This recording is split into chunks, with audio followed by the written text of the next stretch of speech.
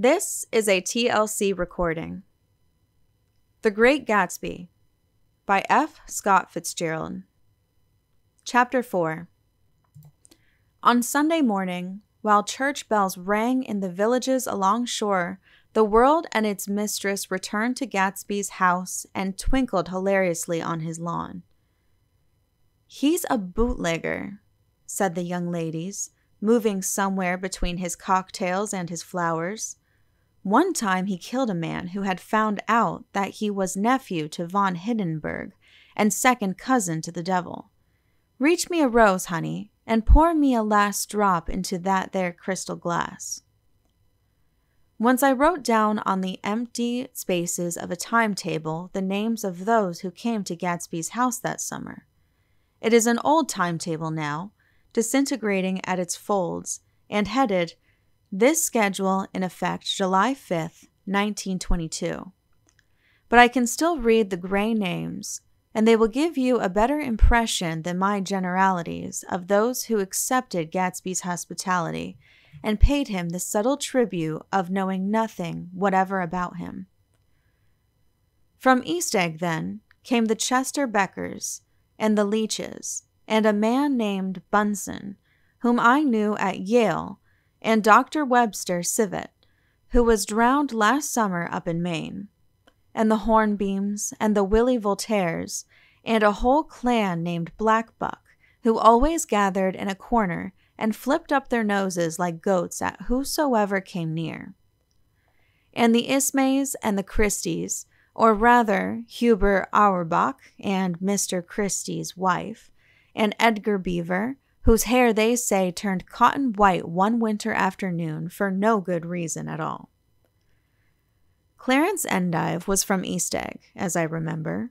He came only once, in white knickerbockers, and had a fight with a bum named Eddie in the garden. From farther out on the island came the Cheadles, and the O.R.P. Schraders, and the Stonewall Jackson Abrams of Georgia, and the Fishguards and the Ripley Snells. Snell was there 3 days before he went to the penitentiary, so drunk out on the gravel drive that Mrs. Ulysses Sweat's automobile ran over his right hand. The Danceys came too, and S.B. Whitebait, who was well over 60, and Maurice A. Flink, and the Hammerheads, and Beluga, the tobacco importer and Beluga's girls. From West Egg came the Poles and the Mulreadys, and Cecil Roebuck and Cecil Schoen, and Gulick, the state senator, and Newton Orchid, who controlled films par excellence, and Eckhost and Clyde Cohen, and Don S. Schwartz, the son, and Arthur McCarty, all connected with the movies in one way or another, and the Catlips and the Bembergs and G. Earl Muldoon, brother to that Muldoon who afterwards strangled his wife. Da Fontano, the promoter, came here, and Ed Legros and James B. Rotgut Ferret, and the De Jongs and Ernest Lilly. They came to gamble, and when Ferret wandered into the garden, it meant he was cleaned out, an associated traction who would have to fluctuate profitability next day. A man named Klipspringer was there so often and so long that he became known as the Boarder. I doubt if he had any other home. Of theatrical people, there were Gus Ways and Horace O'Donovan, Lester Meyer, and George Duckweed, and Francis Bull. Also from New York were the Cromes, and the Backheisens, and the Denekers, and Russell Betty, and the Corrigans, and the Kelleher's, and the Doers, and the Scullys, and S.W. Belcher, and the Smirks, and the young Quinns, divorced now, and Henry L. Palmetto, who killed himself by jumping in front of a subway train in Times Square. Benny McClanahan arrived always with 4 girls. They were never quite the same ones in physical person, but they were so identical one with another that it inevitably seemed they had been there before. I have forgotten their names. Jacqueline, I think, or else Consuela, or Gloria, or Judy, or June, and their last names were either the melodious names of flowers and months or the sterner ones of the great American capitalists whose cousins, if pressed, they would confess themselves to be.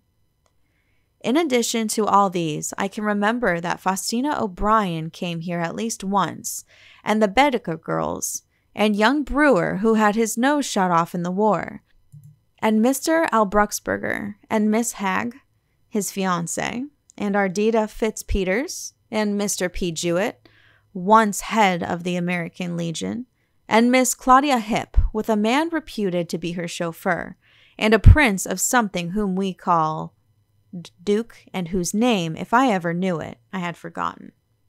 All these people came to Gatsby's house in the summer.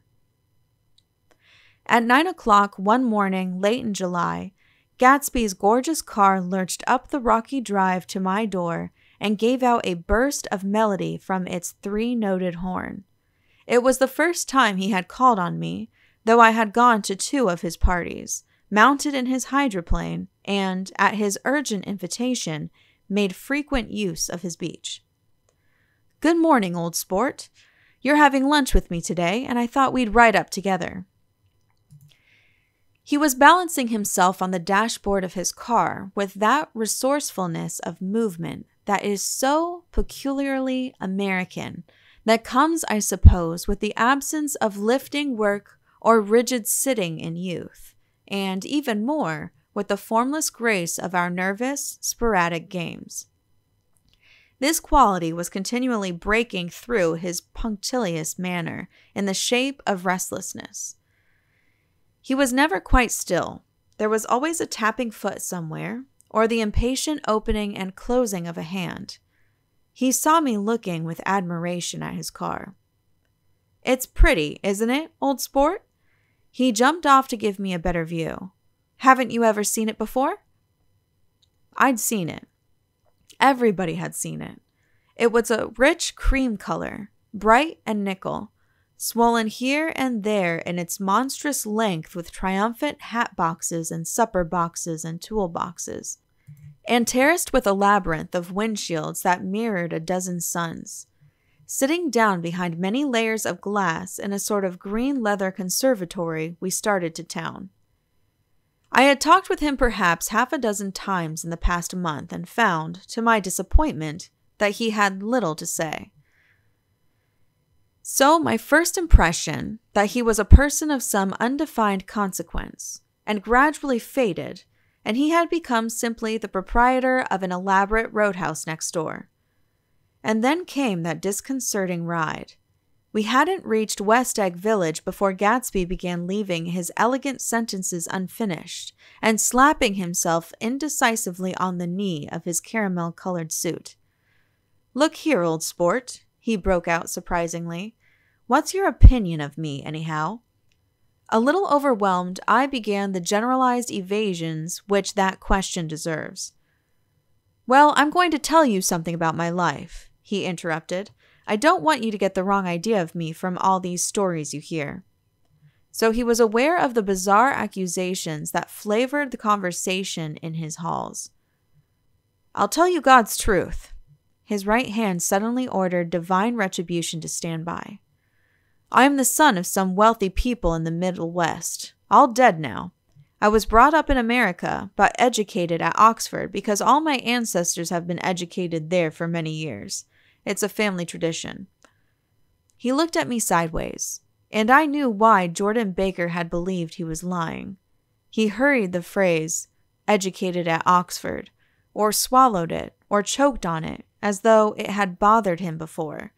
And with this doubt, his whole statement fell to pieces, and I wondered if there wasn't something a little sinister about him after all. "What part of the Middle West?" I inquired casually. "San Francisco." "I see. My family all died and I came into a good deal of money."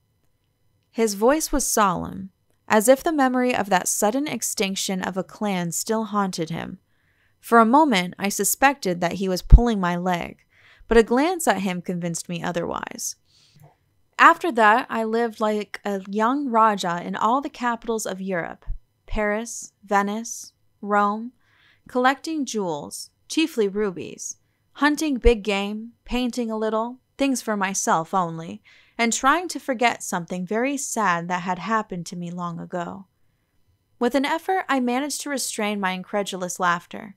The very phrases were worn so threadbare that they evoked no image except that of a turbaned character, leaking sawdust at every pore as he pursued a tiger through the Bois de Boulogne. Then came the war, old sport. It was a great relief, and I tried very hard to die, but I seemed to bear an enchanted life. I accepted a commission as first lieutenant when it began. In the Argonne Forest, I took 2 machine gun detachments so far forward that there was a half-mile gap on either side of us, where the infantry couldn't advance. We stayed there 2 days and 2 nights. 130 men with 16 Lewis guns, and when the infantry came up at last, they found the insignia of 3 German divisions among the piles of dead. I was promoted to be a major, and every Allied government gave me a decoration. Even Montenegro. Little Montenegro down on the Adriatic Sea. Little Montenegro. He lifted up the words and nodded at them with his smile. The smile comprehended Montenegro's troubled history and sympathized with the brave struggles of the Montenegrin people. It appreciated fully the chain of national circumstances which had elicited this tribute from Montenegro's warm little heart. My incredulity was submerged in fascination now. It was like skimming hastily through a dozen magazines. He reached in his pocket, and a piece of metal, slung on a ribbon, fell into my palm. That's the one from Montenegro. To my astonishment, the thing had an authentic look. Ordiri di Danilo, ran the circular legend. Montenegro, Nicholas Rex. Turn it. Major J. Gatsby, I read, for valor extraordinary. Here's another thing I always carry. A souvenir of Oxford days. It was taken in Trinity Quad. The man on my left is now the Earl of Dorchester. It was a photograph of a half a dozen young men in blazers, loafing in an archway through which were visible a host of spires. There was Gatsby, looking a little, not much, younger, with a cricket bat in his hand. Then it was all true. I saw the skins of tigers flaming in his palace on the Grand Canal. I saw him opening a chest of rubies to ease, with their crimson-lighted depths, the gnawings of his broken heart. I'm going to make a big request of you today, he said, pocketing his souvenirs with satisfaction. So I thought you ought to know something about me. I didn't want you to think I was just some nobody. You see, I usually find myself among strangers because I drift here and there trying to forget the sad thing that happened to me. He hesitated. You'll hear about it this afternoon. At lunch? No, this afternoon. I happened to find out that you're taking Miss Baker to tea. Do you mean you're in love with Miss Baker? No, old sport, I'm not. But Miss Baker has kindly consented to speak with you about this matter. I hadn't the faintest idea what this matter was, but I was more annoyed than interested.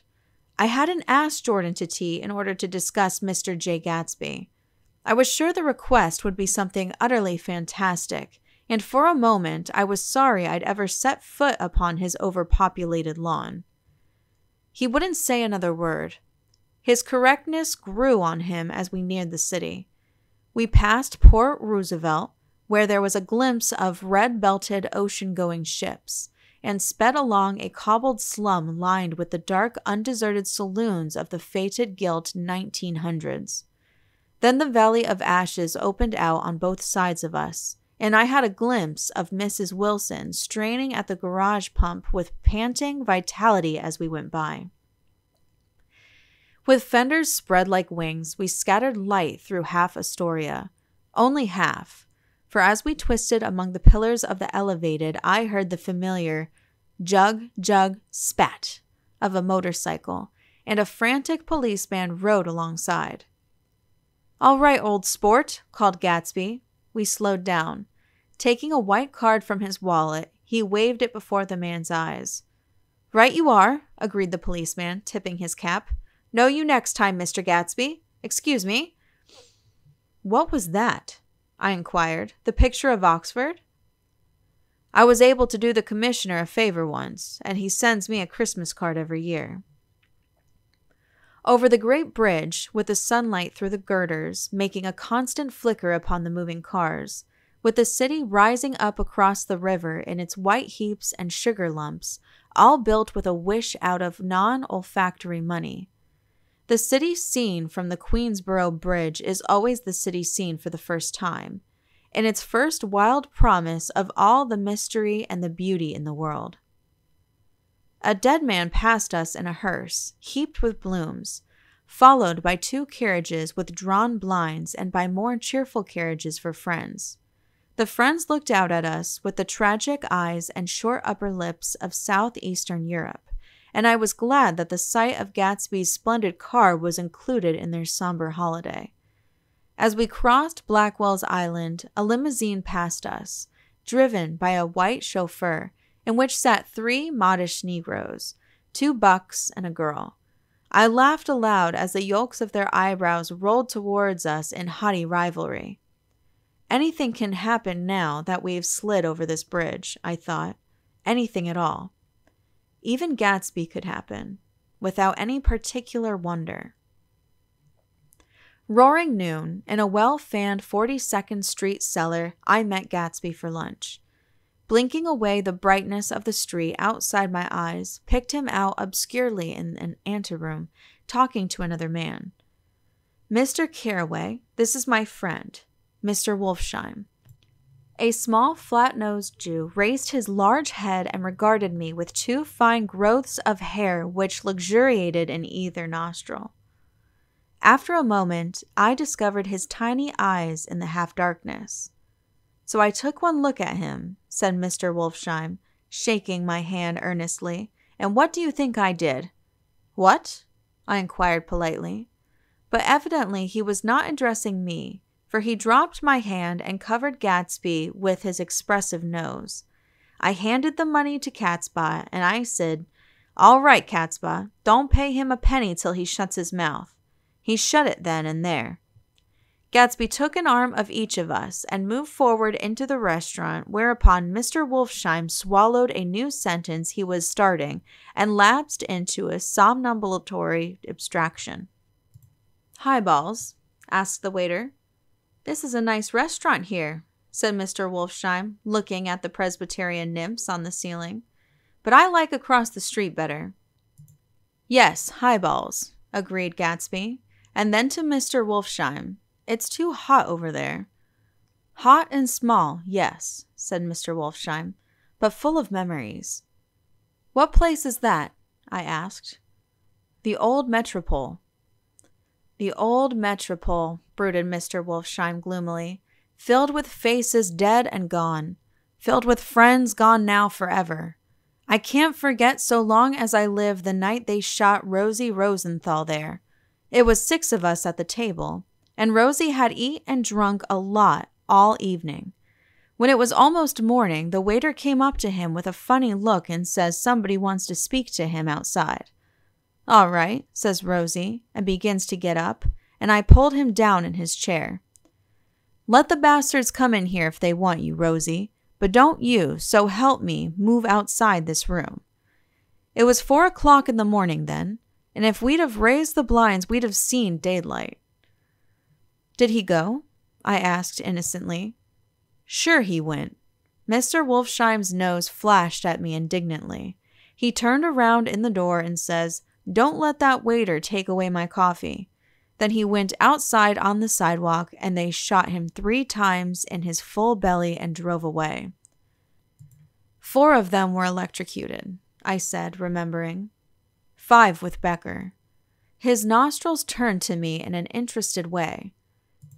"I understand you're looking for a business connection."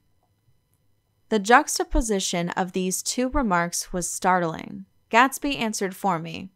"Oh, no," he exclaimed. "This isn't the man." "No?" Mr. Wolfsheim seemed disappointed. This is just a friend. I told you we'd talk about that some other time." "I beg your pardon," said Mr. Wolfsheim. "I had a wrong man." A succulent hash arrived, and when Mr. Wolfsheim, forgetting the more sentimental atmosphere of the old metropole, began to eat with a ferocious delicacy. His eyes, meanwhile, roved very slowly all around the room. He completed the arc by turning to inspect the people directly behind. I think that, except for my presence, he would have taken one short glance beneath our own table. "Look here, old sport," said Gatsby, leaning toward me. "I'm afraid I made you a little angry this morning in the car." There was the smile again, but this time I held out against it. "I don't like mysteries," I answered, "and I don't understand why you won't come out frankly and tell me what you want. Why has it all got to come through Miss Baker?" "Oh, it's nothing underhand," he assured me. "Miss Baker's a great sportswoman, you know, and she'd never do anything that wasn't all right." Suddenly, he looked at his watch, jumped up, and hurried from the room, leaving me with Mr. Wolfsheim at the table. "He has to telephone," said Mr. Wolfsheim, following him with his eyes. "Fine fellow, isn't he? Handsome to look at and a perfect gentleman." "Yes." "He's an Oxford man." "Oh." "He went to Oxford College in England. You know Oxford College?" "I've heard of it. It's one of the most famous colleges in the world." "Have you known Gatsby for a long time?" I inquired. "Several years," he answered in a gratified way. "I made the pleasure of his acquaintance just after the war, but I knew I had discovered a man of fine breeding after I talked with him an hour. I said to myself, there's the kind of man you'd like to take home and introduce your mother and sister." He paused. "I see you're looking at my cuff buttons." I hadn't been looking at them, but I did now. They were composed of oddly familiar pieces of ivory. "Finest specimens of human molars," he informed me. "Well," I inspected them. "That's an interesting idea."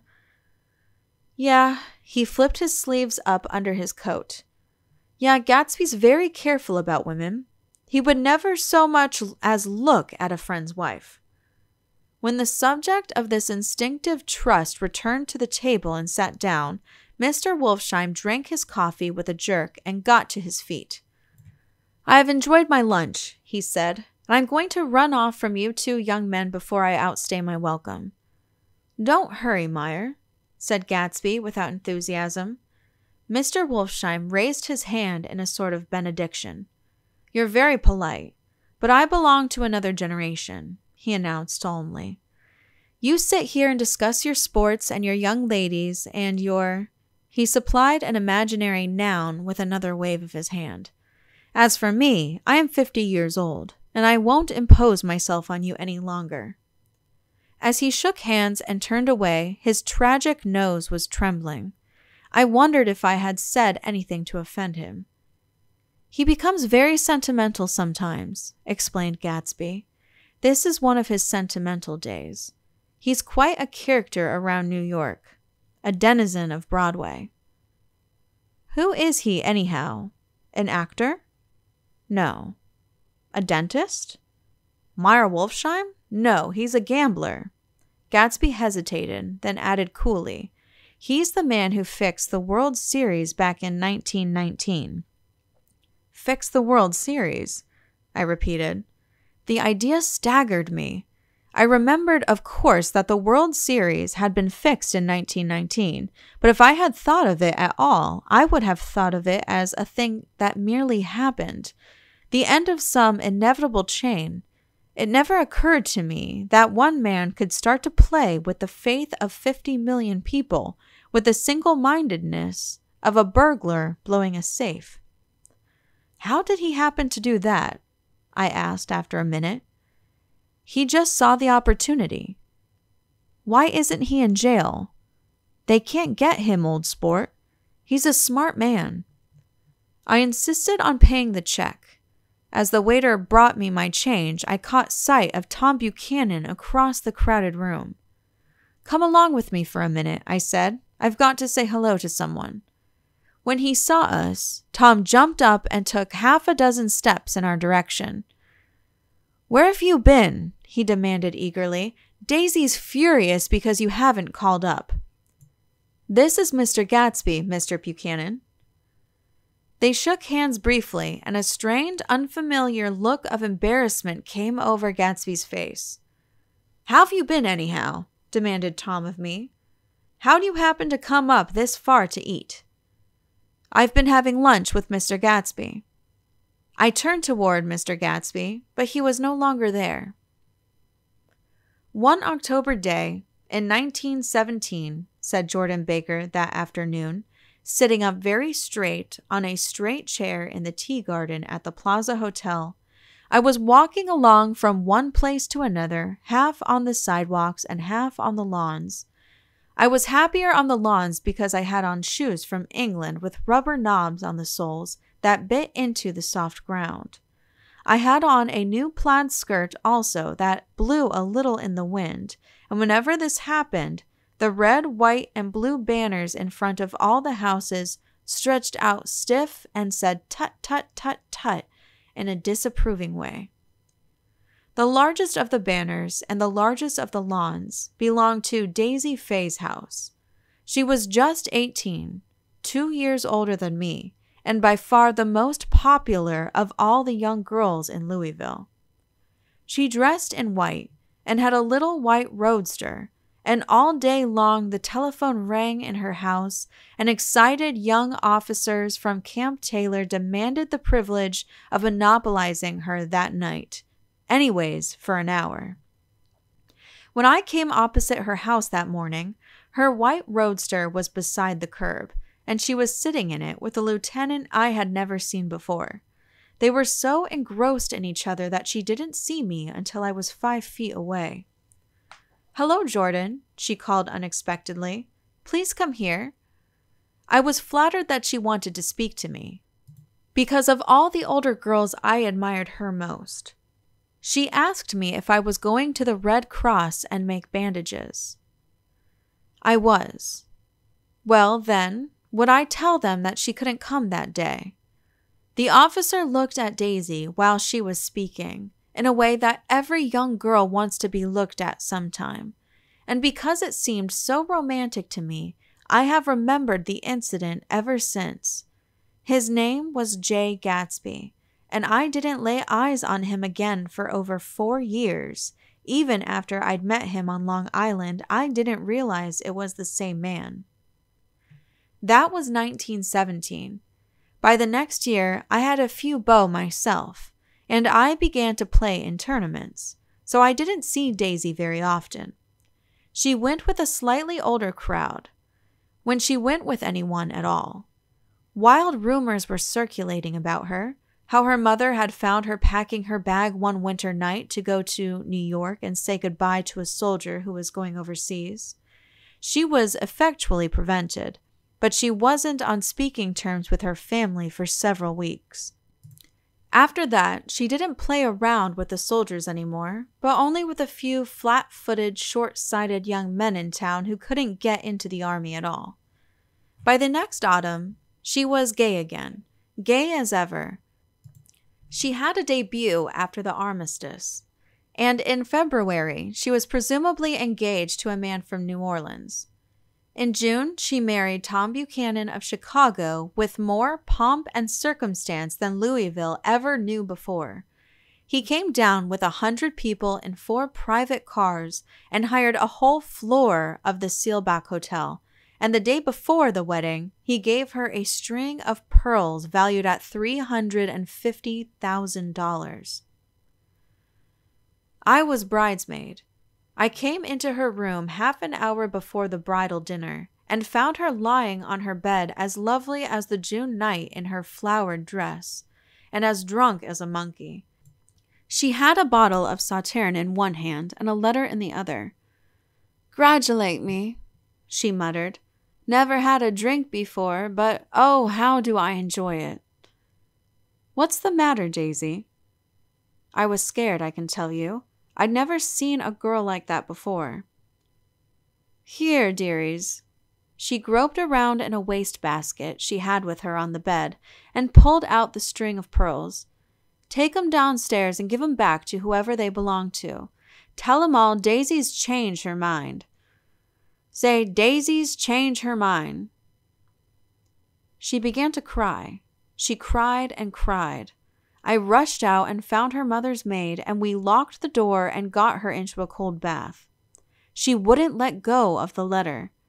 She took it into the tub with her and squeezed it up into a wet ball, and only let me leave it in the soap dish when she saw that it was coming to pieces like snow. But she didn't say another word.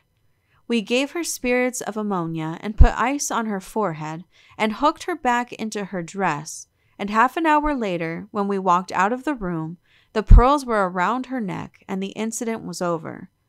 Next day at 5 o'clock, she married Tom Buchanan without so much as a shiver and started off on a 3-month trip to the South Seas. I saw them in Santa Barbara when they came back, and I thought I'd never seen a girl so mad about her husband. If he left the room for a minute, she'd look around uneasily and say, "Where's Tom gone?" and wear the most abstracted expression until she saw him coming in the door. She used to sit on the sand with his head in her lap by the hour, rubbing her fingers over his eyes and looking at him with unfathomable delight. It was touching to see them together. It made you laugh in a hushed, fascinated way. That was in August. A week after I left Santa Barbara, Tom ran into a wagon on the Ventura Road one night and ripped a front wheel off of his car. The girl who was with him got into the papers too because her arm was broken.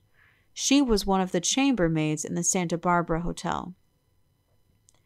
The next April, Daisy had her little girl, and they went to France for a year. I saw them one spring in Cannes and later in Deauville. And when they came back to Chicago to settle down, Daisy was popular in Chicago, as you know. They moved with a fast crowd, all of them young and rich and wild, but she came out with an absolutely perfect reputation, perhaps because she doesn't drink. It's a great advantage not to drink among hard-drinking people. You can hold your tongue, and moreover, you can time any little irregularity of your own so that everybody else is so blind that they don't see or care. Perhaps Daisy never went in for armor at all, and yet there's something in that voice of hers.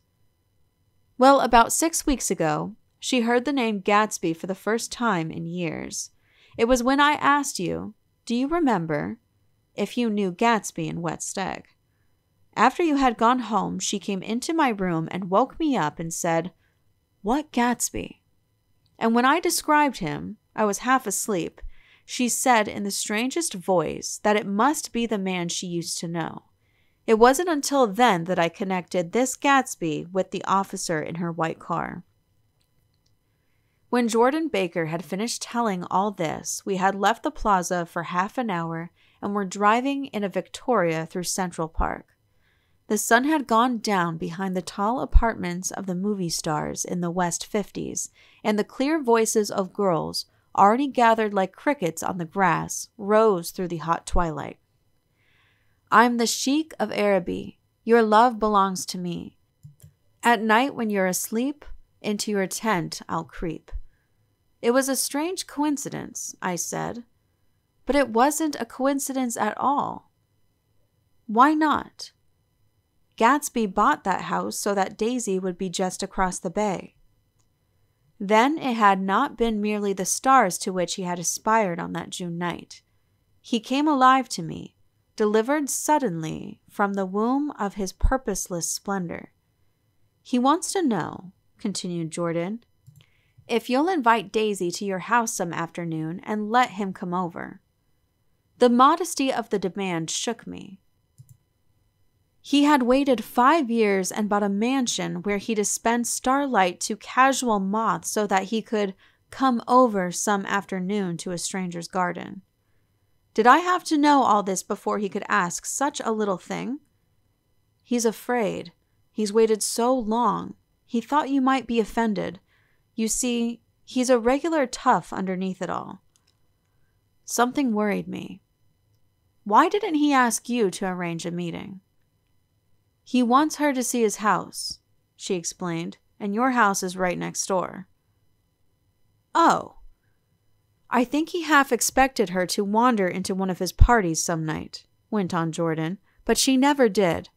Then he began asking people casually if they knew her, and I was the first one he found. It was that night he sent for me at his dance, and you should have heard the elaborate way he worked up to it.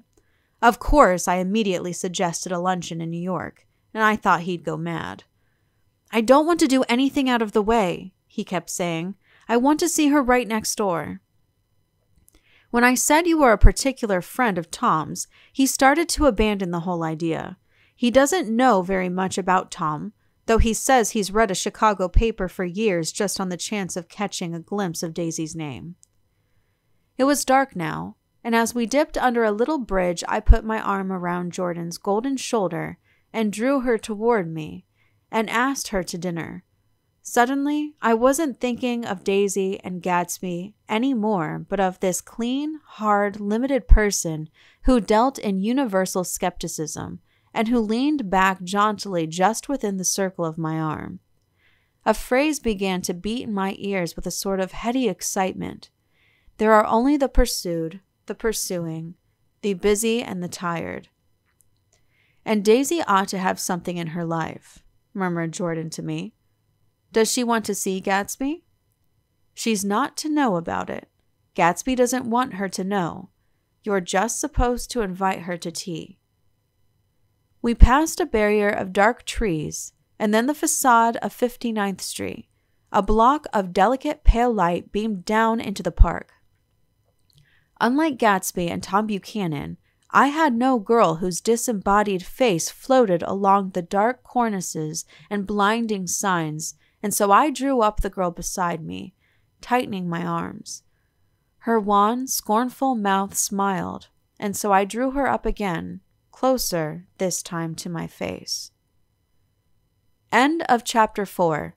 Please click the link below to continue on to Chapter 5. This has been a TLC recording. Thank you for listening, and please be sure to subscribe.